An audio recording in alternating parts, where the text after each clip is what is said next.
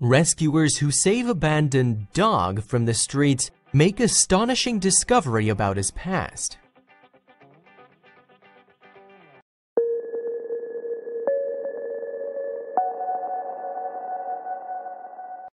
Every dog can have a vastly different demeanor from the next, which means rescuing them requires being prepared for anything. With no information about their backgrounds, there's often no telling what you'll discover. This is something the animal rescuers of the Los Angeles-based Apex Protection Project understand all too well. When they were recently called to a local park to track down an abandoned dog, they couldn't be sure what they were in for. It was clear that he was unwell, but when they brought him in for help, they realized he wasn't quite what they thought he was. When animal rescuers from Apex Protection Project were alerted to an abandoned dog in a Los Angeles area park, they knew they had to help. As each interaction with stray animals is different from the last, they approached the situation with delicate care. As trained professionals, they knew all too well that they had to be careful. After all, without knowing information about any stray's background, there was no telling how it would react to their presence. Nonetheless, it was their duty to find out. They quickly realized this poor dog was in bad shape.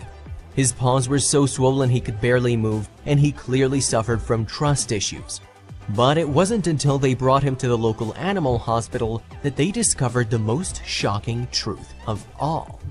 When a veterinarian first examined the stray dog, who was under a year old, they noted that he was severely malnourished and underweight. He was also suffering from fur loss resulting from parasites. Still, there was an even bigger discovery about him. The dog, who was nicknamed New Boy, was actually a wolf-dog hybrid.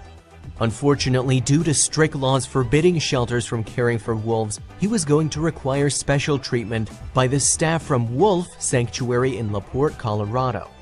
Wolf, or WOLF, received an urgent request for help from Apex Protection Project, one of our wolf rescue partners in California.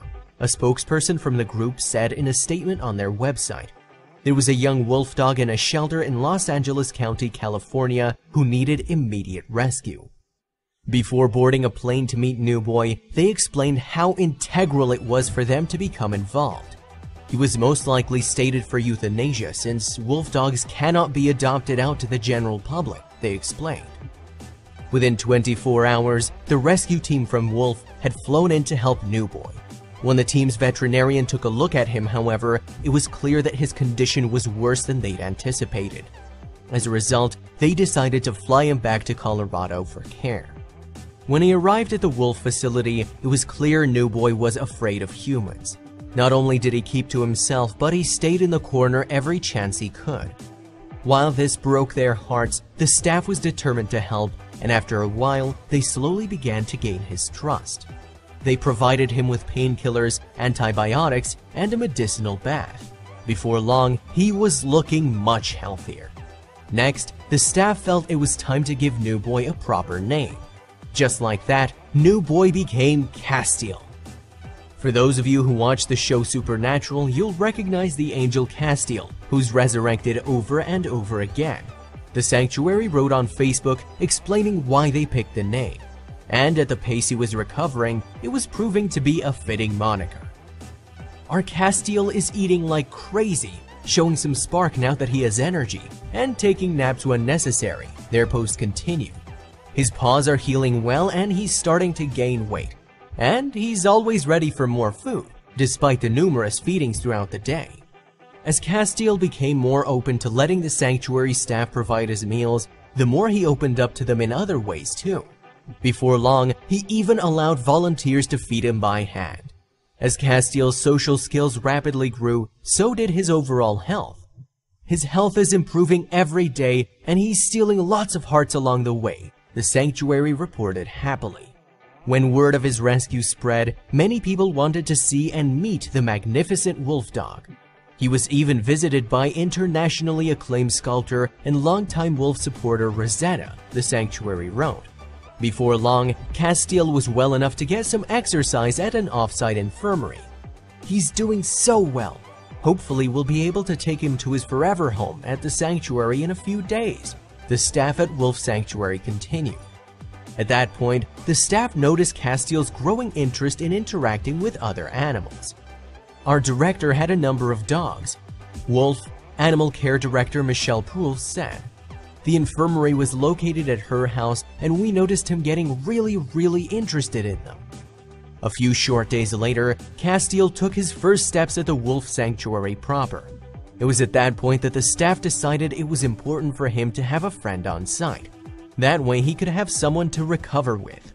"We knew he was starting to get lonely for canine companionship and wanted to find a companion for him," Michelle said in an interview.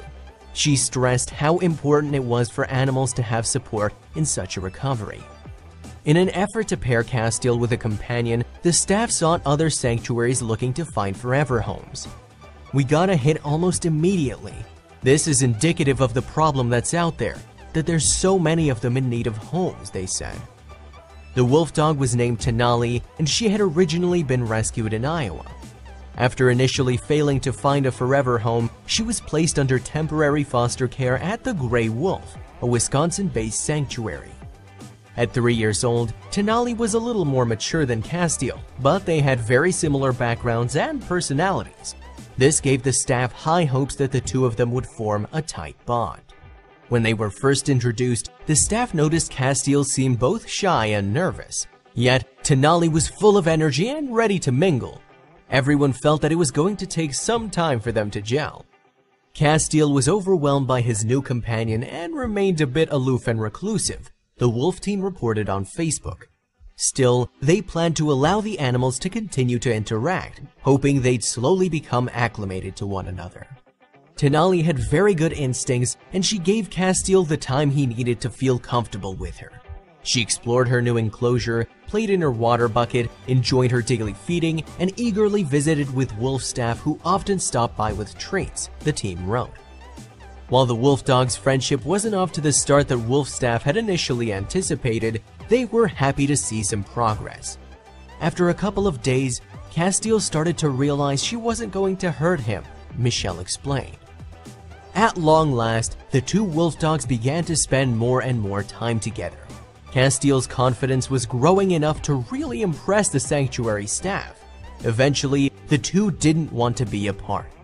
While getting acclimated to a new environment is never easy, especially for animals with special backgrounds, the sanctuary staff was impressed with how Castiel and Tenali were utilizing each other's company to adjust. The staff couldn't help but marvel at Castiel's transformation in just about a month's time. When they found him, he was skittish, malnourished, and all alone. But now, he'd found a companion in Tenali to help battle his past. Luckily, people like those at the Wolf Sanctuary have dedicated their lives to helping save animals from being euthanized. Otherwise, there's no saying what would have become of Castiel. Thankfully, we don't ever have to find out.